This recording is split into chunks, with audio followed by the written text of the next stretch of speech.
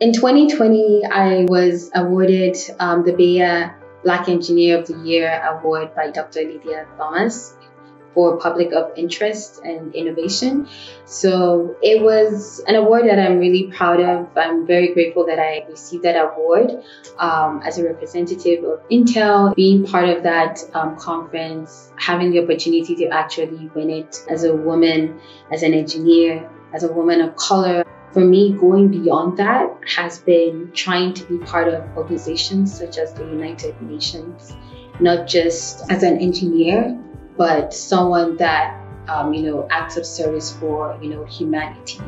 I am the founder of the Young Professionals for the United Nations Association at Portland here. I had the privilege of also going out to the UN in New York, speaking of African sickle cell during the UN Women Day.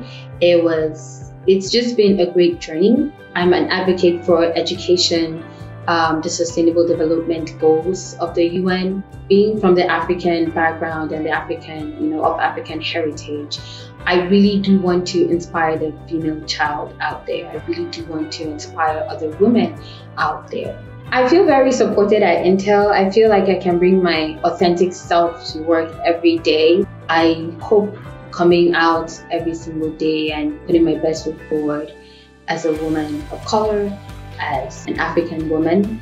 I inspire the young girl. I inspire the young girl that says she wants to go to school, she wants to be educated.